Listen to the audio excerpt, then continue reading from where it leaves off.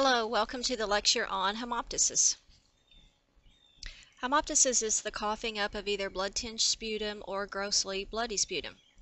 Now, most patients that are presenting to primary care will present with blood-tinged sputum, but they'll usually be concerned because they'll think about TB or maybe even cancer. Although the most likely cause of hemoptysis is not related to any serious pulmonary or systemic disease, we do have to have these interdifferential diagnoses and they must be considered. Hemoptysis can have many causes, including infection, cardiovascular disease, cancer, and vasculitis. The amount of blood is the major determinant of morbidity. Now, massive hemoptysis is defined as more than 100 milliliters in 24 hours, and of course that's considered to be a medical emergency.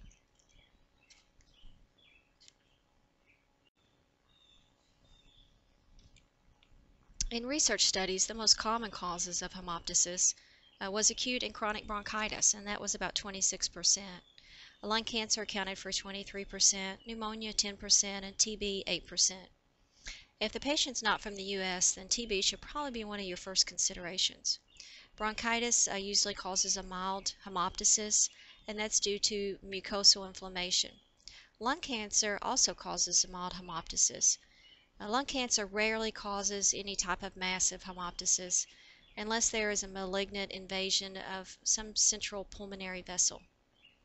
Hemoptysis in TB can be caused by several mechanisms.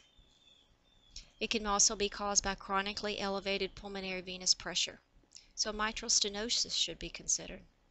Of course, many infections may cause hemoptysis as well as other systemic disorders.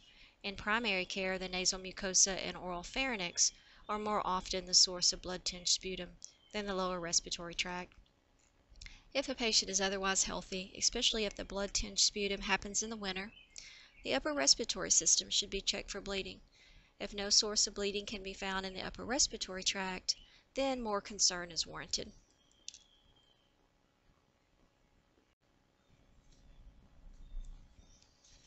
For subjective data, you want to ask about previous history of smoking or occupational exposures, any bleeding, disorder, hematuria, pleuritic chest pain, heart murmurs, those kinds of things, heart failure, use of anticoagulants.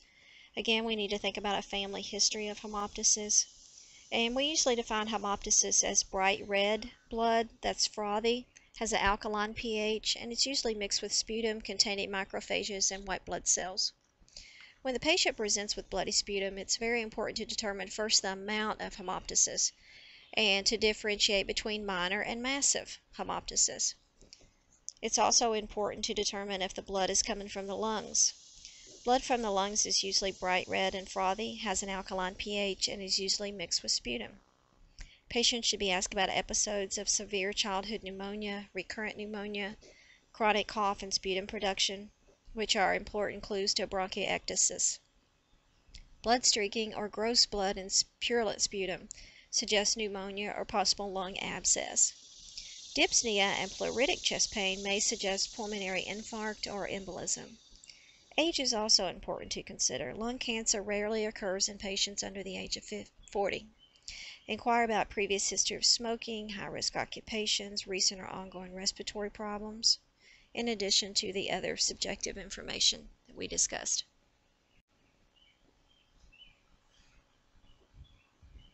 It's important to recognize the risk related to cancer and TB when evaluating hemoptysis. The patients at higher risk of cancer include older males with a history of smoking or asbestos exposure. TB should also be evaluated according to risk.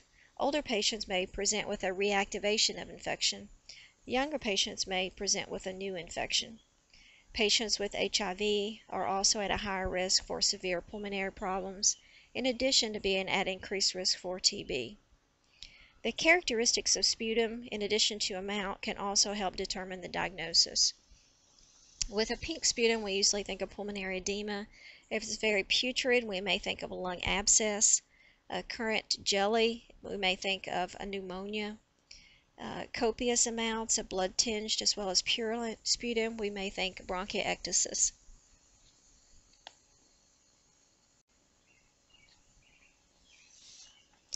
Vital signs should be checked for any signs of fever, increased respiratory rate, The ear, nose, and throat should be evaluated as sources of upper respiratory bleeding, and again, this is going to be the most common thing that you'll see.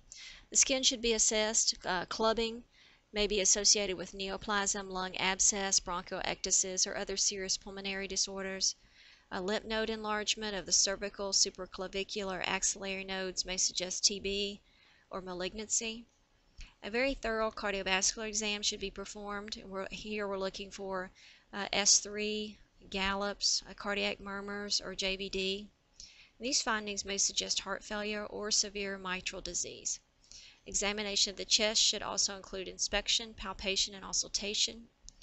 Rales may indicate pneumonia or aspirated blood, and localized wheezes may suggest a tumor. So lots of differential diagnosis and lots of things to rule out.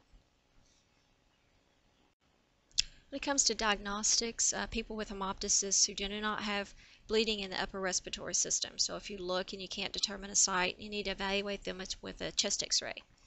The x-ray may reveal cancer, abscess, infiltrate, hilar adenopathy, signs of congestive failure, or mitral stenosis. A lab should evaluate a complete blood cell count. You're looking for platelet abnormalities. You also need to look at prolonged bleeding times. You want to do a urinalysis to make sure that you don't have some type of pulmonary renal syndrome. Again, sputum is important for ruling out TB as well as cancer. A chest CT can help define a lesion noted on x-ray, and we usually will do a chest CT before we do a bronchoscopy. The bronchoscopy is reserved for patients with abnormal chest x-ray, positive sputum, or those patients with large amounts of bleeding. Again, we don't want to forget to do the TB skin test. Indications for referral are going to include all patients with hemoptysis that you believe to be at risk for malignancy or other disorders. So if there's not an upper respiratory infection currently going on, or you can't find a source, then you need to do further diagnostics, and again, consider referral.